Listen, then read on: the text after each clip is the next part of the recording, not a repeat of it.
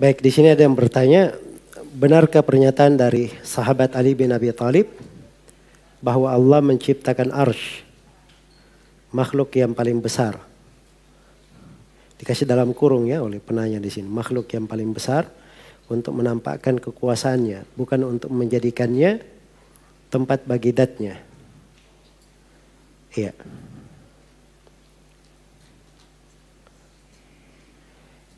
Ini dinukil oleh Imam Abu Mansur al-Baghdadi dalam kitabnya Al-Farq Baina Al-Firaq. Al-Farq Bain Al-Firaq. Baik. Bagaimana akidah Abu Mansur al-Baghdadi ini? Ya, Abu Mansur al-Baghdadi dimaklumi ya, beliau dari ulama ahli kalam. Ada pemikiran Asy'ariyah pada beliau. Dan ini bahasa-bahasa yang dinukilkan dari Ali bin Abi Thalib di sini perlu dilihat sanadnya. Tapi dari zahir yang disebutkan ini tidak berasal dari bahasa-bahasa para as-salaf. Karena para as-salaf tidak masuk dalam hal-hal yang seperti itu. Iya. Kaidah dari para as-salaf di dalam penetapan sifat adalah al-itsbat al-mufassal dan nafi al-mujmal. Menetapkan secara terperinci, adapun penafian secara global. Penafian secara global. Mereka tidak nafikan bahwa Allah itu tidak begini, tidak begini, tidak begini, tidak begini, tidak begini. Dalam rincian nafian itu tidak ada. Karena itu tidak ada bahasa Al-Quran seperti itu. Iya. Bahasa Al-Quran itu laisa kamitslihi syai'. Allah tidak serupa dengan suatu apapun. Hal ta'lamu lahu samia, apakah kamu tahu ada tandingan bagi Allah? Lam yakul lahu kufuwan ahad. Ya, tidak ada siapapun yang sepadan dengannya. Itu penafian global. Adapun itsbatnya terhadap sifat-sifat datang secara tafsil, cara merinci. Nah, ini masuk di dalam pembahasan-pembahasan yang seorang berbicara tentang Allah Subhanahu wa taala dan diperlukan di situ ilmu. Ya. Hal yang seperti ini tidak boleh dikatakan iya, tidak boleh dikatakan tidak. Tapi yang pasti Allah Subhanahu wa taala memiliki al-arsy. Dan al-arsy itu adalah makhluk Allah yang paling paling agung. Makhluk Allah yang paling besar. Iya, al-arsy. Dan Allah Subhanahu wa taala mengabarkan dalam 7 tempat di Al-Qur'an bahwa Allah beristiwa di atas arsy. Iya. Di 7 tempat dalam Al-Quran. Tempat yang pertama di surah Al-A'raf. Tempat yang kedua di surah Yunus. Tempat yang ketiga di surah Ar-Ra'd. Tempat yang yang keempat di surah Thaha. Iya. Tempat yang ke-5 di surah As-Sajdah. Terus tempat yang ke-6 itu di surah di surah Al-Hadid. Atau itu tempat yang terakhir ya, di surah Al-Hadid, tempat yang ke-7.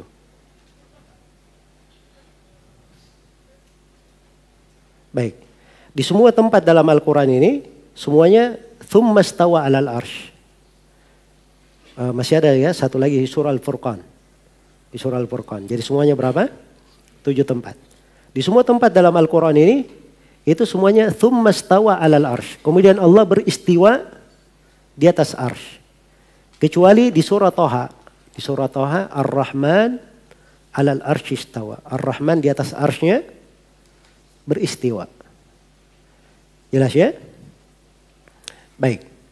Jadi Allah kabarkan dirinya beristiwa di atas arsy. Istiwa dalam bahasa Arab dimaklumi maknanya.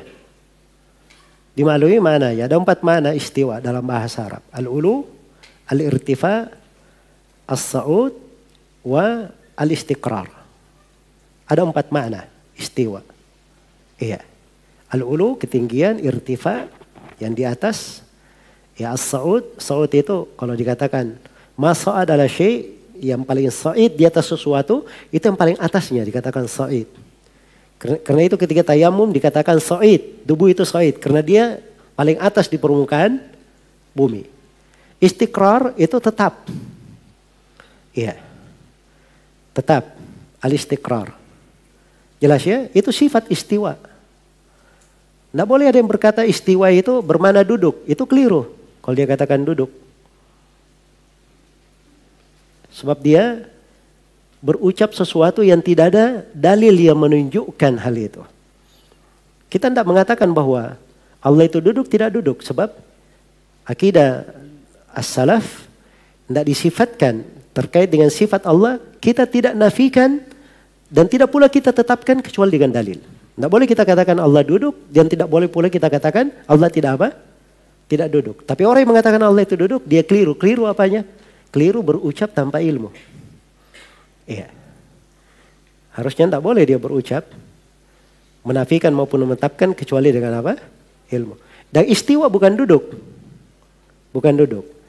Karena itu saya sering ingatkan bahwa itu banyak salah terjemah. Yang mengatakan istiwa dia terjemahkan bersemayam di atas arsy. Bersemayam itu kalau bahasa Indonesia itu duduk artinya. Itu duduk. Ya, istiwa itu tadi 4 maknanya. Allah kabarkan dirinya beristiwa di atas arsy-Nya. Jelas ya? Cukup sampai situ, apa lagi yang mau dibahas? Kita imani hal tersebut sesuai dengan keagungan dan kebesaran Allah. Makna istiwa jelas. Makna istiwa jelas. Iya. Dan diterangkan bahwa Allah Subhanahu wa taala di atas langit. Allah kabarkan hal tersebut di dalam Al-Qur'an. Aamintum man fis sama'. Apakah kalian merasa aman dengan siapa yang berada di atas langit? Kan disebut bahwa Allah di atas langit. Iya. Jelas ya? Maka di sini tampak kekeliruan banyak dari manusia masuk di dalam hal-hal yang seperti ini berucap tanpa ilmu. Nah, ini satu poin terkait dengan pertanyaan. Yang kedua, dari pembahasan terkait dengan nama-nama dan sifat Allah Subhanahu wa taala, apalagi diceritakan tentang makhluk-makhluk Allah seperti arsy, makhluk yang agung. Memang itu dari faedah keimanan bagaimana seorang itu mengagungkan dan membesarkan Allah. Ya, kalau makhluknya saja sebesar ini, ya, maka subhanallah itu yang menunjukkan maha suci Allah yang menciptakannya. Makhluk yang sebesar ini berarti yang menciptakannya lebih agung dan lebih apa? Lebih besar. Kan begitu? Nah, maka orang mengambil faedah dari keimanan, menambah keimanan, bukan memikirkan bagaimananya. Ya, ini pikirannya kalau ada kursi berarti duduk di ada arsy berarti duduk di atasnya. Ya, berarti kalau duduk Allah perlu tempat. Ya, kalau perlu tempat Allah dibatasi tempat. Itu memang akal kamu yang rusak. Ya. Akhirnya masuk di pembahasan seperti itu. Ya, sekarang muncul ada orang yang mengatakan siapa yang berkata Allah di atas langit, maka itu adalah mujassimah. Ya. Tahu artinya mujassimah? Mujassimah ini orang yang mengatakan Allah itu memiliki jisim. Ada bentuknya. Ya. Ini bahasa lain untuk musyabbihah. Ya, kelompok yang menyimpan dalam sifat itu ada 2 kelompok. Ada mu'attilah dan ada musyabbihah. Ini 2 kelompok. Mu'attilah dan apa? Musyabbihah. Mu'attilah masuk di dalamnya 5 firqah. Ada Jahmiyah, ada Mu'tazilah, ada Kullabiyah, ada Maturidiyah dan ada Asy'ariyah.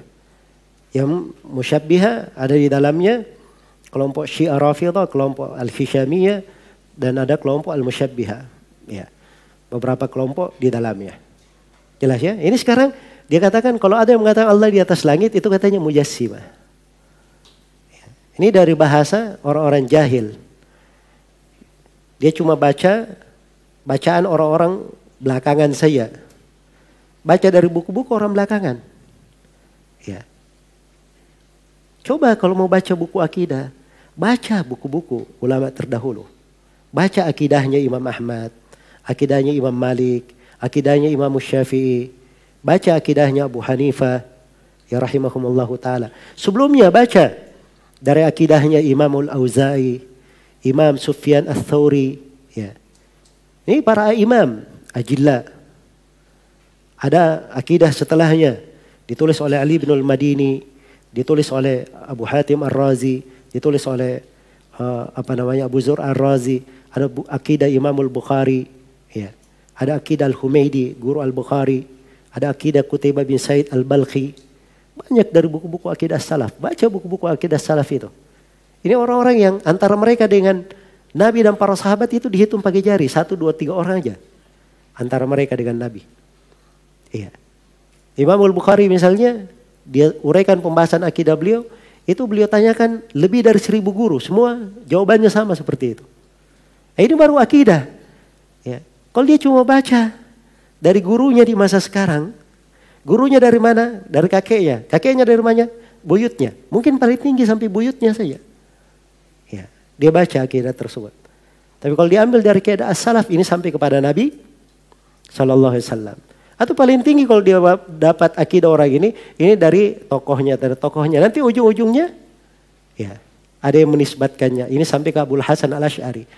Abul Hasan Al-Asy'ari sendiri, ya itu tidak meninggalkan akidah seperti yang dipahami oleh orang-orang yang mengikuti Asy'ariyah ini. Abu Hasan Al-Asy'ari itu ada 3 fase dalam hidupnya. Ada fase dia Mu'tazilah, ya karena memang dia dekat sama gurunya Abu Ali Al-Jubba'i, ya. Pencetus madhab Mu'tazilah. Namanya Muhammad bin Abdul Wahab bin Salam, Abu Ali Al-Jubba'i ini. Ya. Dia ini keponakannya Abul Hasan Al-Asy'ari. Kemudian Abul Hasan Al-Asy'ari berpindah setelah itu, setelah umurnya 40 tahun, ya dia berlepas diri dari madhabnya siapa? Dari madhab Mu'tazilah. Dia bantah madhab Mu'tazilah habis-habisan. Dalam banyak karya tulis dia bantah. Ya, tapi dia mengambil madhabnya Abdullah bin Said bin Kullab. Itulah tadi yang saya sebut Al-Kullabiyah. Nah, ini Al-Kullabiyah memang dia jago di dalam membantah Mu'tazilah, Jahmiyah, jago dalam membantah. Tapi dia sendiri menyimpang. Karena hanya menetapkan sifat datiyah, dia ingkari sifat apa?